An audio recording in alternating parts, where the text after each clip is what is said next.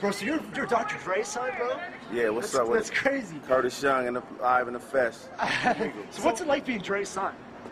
That must be crazy life. You jet back and forth.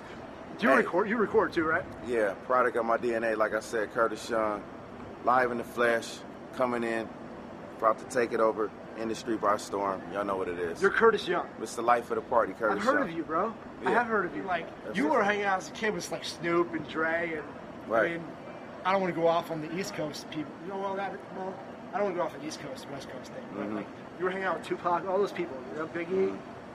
All those. No, I wasn't hanging out with all those people. No, you weren't. Nah. You didn't get babysitted by like Tupac. No. By like, you were babysitted by like. This guy is crazy. I am a little bit crazy. That's one right there. Little bulky looking motherfucker. I like you though. Y'all good though. All right, bro.